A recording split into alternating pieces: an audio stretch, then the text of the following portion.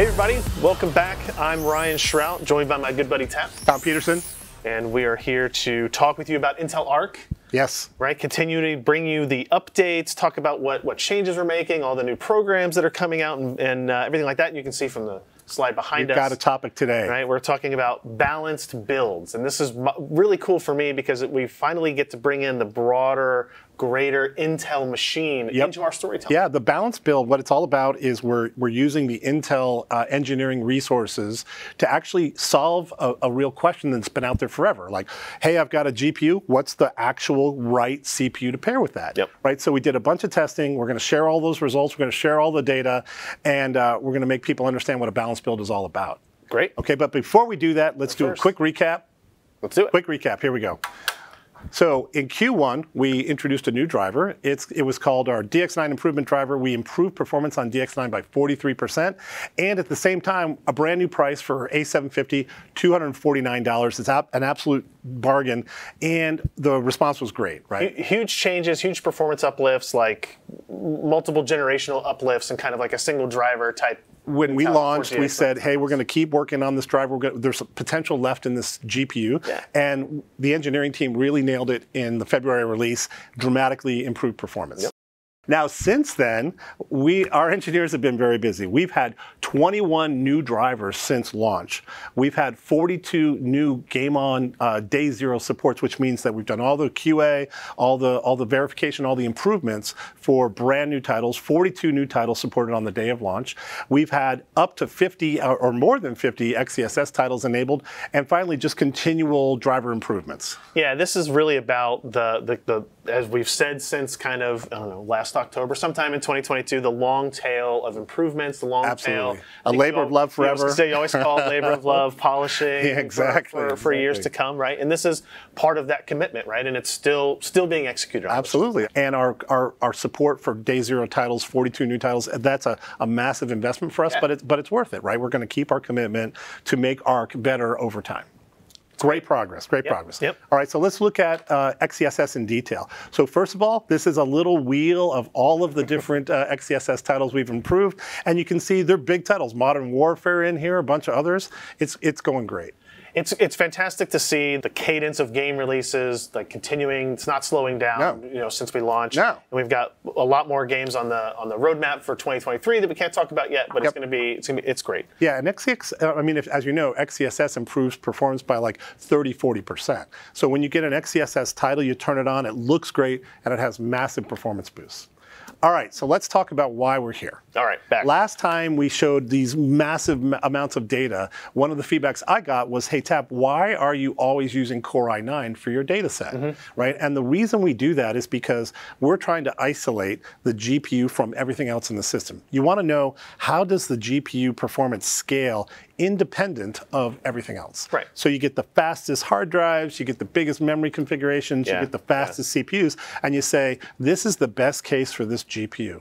But the truth is, that's not what people build. Right, so you know, we've got a gap we need to close. Yeah, right. And as you know, when you look at what the reviewers tend to do, and I was in that field for a very long time, I'll say, right? You do that. You want the highest performing platform to isolate that individual component, whether it be you're testing a GPU or an SSD or a motherboard or whatever it's going to be. Everything else out of the way, right? Yeah, yeah, and that is the same kind of mindset that you have at an engineering level. You want to be able to show and unlock and remove any bottlenecks from the component GPU. Absolutely, absolutely. And you can see here's a collection of reviewers and their system configurations, and you can see exclusively they're all using very, very high-end hardware in their test beds. Now that's lots of different reasons, but it's primarily that they want to be able to isolate the other components that they're testing. Okay?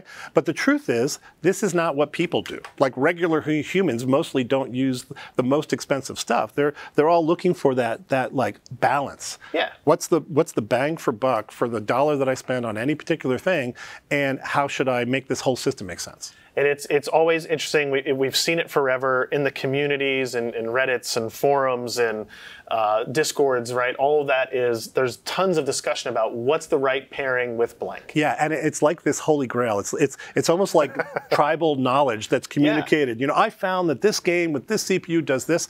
Well, I tell you what, we are a bigger corporation. We have gigantic laboratories. So I really want to answer this question. Right, and that's what we've done. I think we're going to. Okay, that's what the ARC balance builds are all about. We've applied our engineering resources, we've looked at all the data, and we discovered that for an ARC A750 or an ARC A770, a Core i5 is about the right processor, or a Core i7 is really where you want to balance. Yeah, and you can see on the slide here, right, 12th and 13th gen, i5 and i7, we'll show you the data that proves this out, right, is the balance point for the A750 and A770. Absolutely, and we've got some pricing here. Yeah, we'll see this across component retailers as well as system integrators, this idea of promoting and advocating for balanced builds. Yeah, and we're using the Intel engine to figure out the right combos. Yes, so you'll see CPU and GPU bundles starting at $423 for a Core i5 and an A750 GPU. Nice. You'll see full systems based on those same types of configurations starting at $899. Wow. Right, and it's obviously going to vary a bunch depending on coolers and storage and memory capacity and other components that dive into it. Yeah, lots of LEDs. But the important part is that this is the most critical components of that build that define are you getting a good value for your dollar, bang for your buck. I'm pretty excited. It's going to make it easier for our end gamers to find the right systems. Right? Okay, so let's get a little sciencey.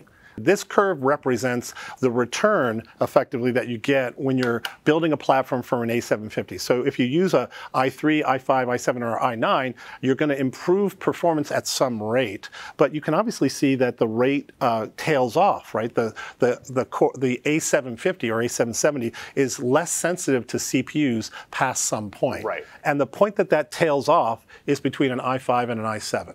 Right? So based on all of our testing, we can say the optimal range is between an i5 and an i7 for an A750. And I know you've used this term with me. This is the knee of the curve. The knee of the curve. Right, where it starts to level off. Exactly. And this is, we can kind of basically create a range around that. And so this is roughly the right balance point for that particular That's product. exactly right. And it's taking into account performance and cost and saying this is the optimal place to build a system.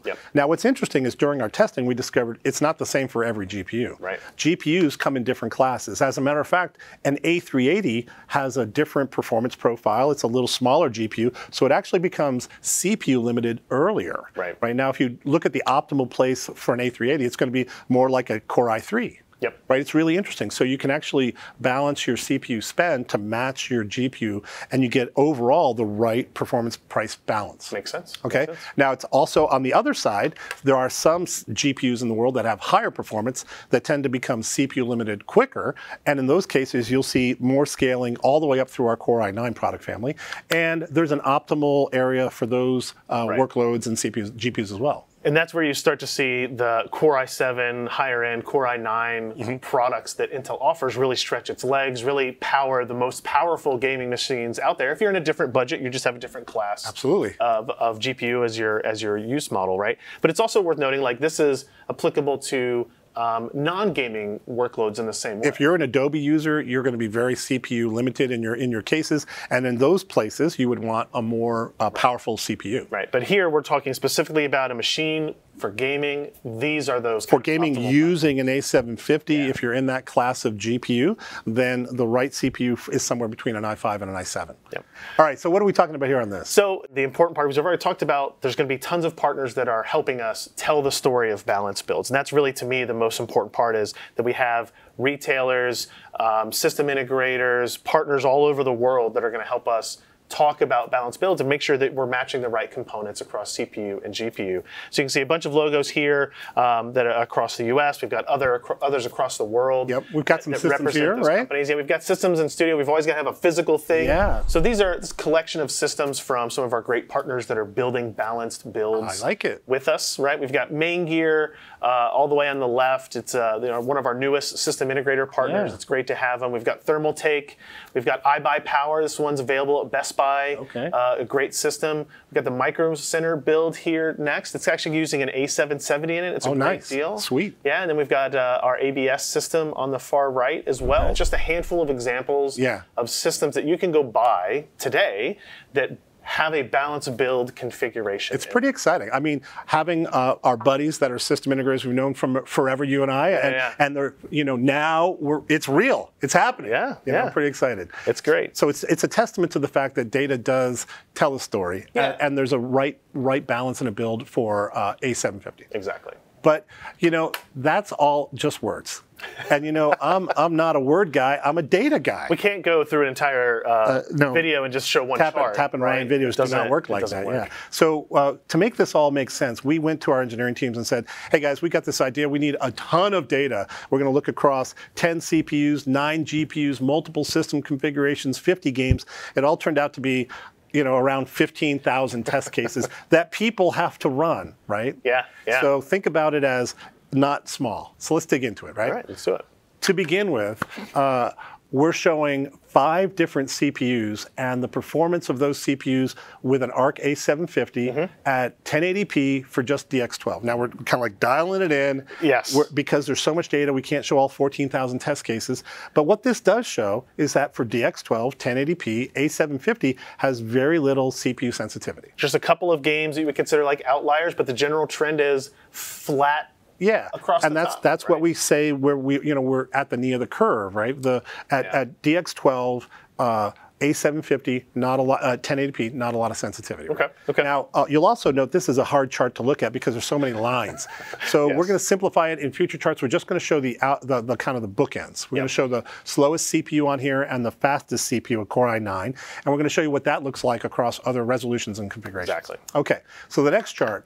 DX11 is added to this chart. We're doing the bookends, and we're still doing 1080p. And you can tell looking at this, there's actually this little part on the left where you do see more CPU sensitivity, but even that order of magnitude is relatively small. Right? And again, it says DX11 shows more CPU sensitivity, but not a lot. Right. And that's something that shouldn't surprise anybody that's been following along our conversations, right? And different APIs, different levels of CPU sensitivity. It's part of why we drove for that February release and performance improvement to begin with.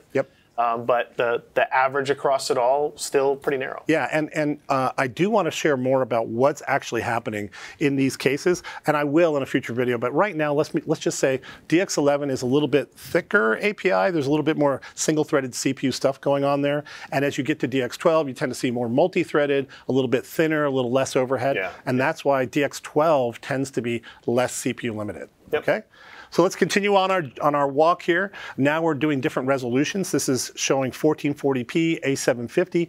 The trend continues, right? There's little sensitivity. As a matter of fact, 1440p is less sensitive than 1080p. This is basically the same story, it just narrows the gaps a little bit. A little bit more. And it makes sense. Everybody knows that as you get higher resolution, you're more GPU limited, and so you tend to be less CPU sensitive. It's one of those things that for decades really is like, hey, when you are GPU bound, CPU sensitivity is reduced, but having that data to really prove it out has always been very complicated. Good. Okay, so I think this is clear. So now we're going to start our march to a summary, okay? The first thing I'm going to show you is we're going to average all of those titles, all the resolutions we're adding in DX9, and now we're looking at 1080p and 1440p across the 5 CPUs. Right, and what you can see is it's a flat line, right? It's not the most compelling graphic. Pretty flat line. But it does tell you the story, right? There's not a lot of CPU sensitivity. So if you're looking for the balanced area, it's somewhere in the middle here of the Core i5 and Core i7. Right? Now, people say, what's the deal with A750? Why is this an A750 specific characteristic? Is it an Intel thing? What's going on? That's a good question. Yeah, well, it turns out that this is not at all an Intel thing. This is a class of GPU thing. Got it. Right, so if you look at CPU sensitivity across multiple GPUs in the same class, in this case I'm showing A750 and 3060, these lines are on top of each other. Again, not a great compelling visual, but what it's showing you is that the CPU sensitivity is identical. Okay, and that means that at this class of GPU, you would expect the same result. Right, that's good. Okay, that's what we want. Yeah. Right. But the truth is, not all workloads are the same. Not all GPUs are the same. In this case, if you have a higher performance GPU, you'll see a lot of sensitivity. In this case, I'm showing you a RTX 4090, and you'll see, hey, wait a second, that curve, the green one, does not at all look now like the line looks different, right? Compelling visual. Yeah. It's great. So what this tells you is that if you're building a system with a 4090, you're going to want to get the highest performance CPU you can find. Yes. Which is not surprising. It's great, right? And because it shows one of the benefits of again, being at Intel is we have CPUs that address all these different GPU classes. Yep. Right? So, and this is also a same type of visual you would see with a non-gaming CPU-bound workload as well, scaling with CPU cores and frequency as you go up. So now we can come back to our original chart and we can show these bands, and hopefully they'll make more sense, right? Starting off on the bottom, A380 scaling well with a Core i3 processor. It doesn't really need a more expensive processor to get the best performance for an A380. Right. If you look at the top, you've got some of these GPUs that are large. They can take advantage of all the headroom provided by a Core i9. So that's why you'll see these unconstrained systems out there. But in the sweet spot, in the bulk of the market, the answer for A750 and A770 is Core i5 and Core i7. Yep. Okay, that's what we say here. That's our balance build. And this is, you know, we've talked about balance for a while. Yes, we have. Since we started talking about bring balance back. Bringing balance back. So it makes sense that this is still the theme that we want to draw out, right? So we've talked very specifically about the GPU, what the right balance is, performance per dollar, all of those narratives that I think make Arc a very compelling GPU in the space. I'm excited about it. And now we bring in the CPU side of it, right? Tons of data, even more than we were able to share, right? In a concise manner to support the idea of, hey, this is the right combination. Yep. And if you have a different class of GPU, higher or lower, this is the right combination. Yep. And we're going to make it clear to our customers, clear to our channel, and hopefully everybody's living a better life for it. They're going to love it, and I'm excited because they're excited. And like I said before, with this is it's a global program. All the different countries that we have, retail and SI, are going to be telling this story and making sure that it's easy for you to find the right match and combo of components or system. Yep. To make this the best gaming machine for your dollar. Awesome.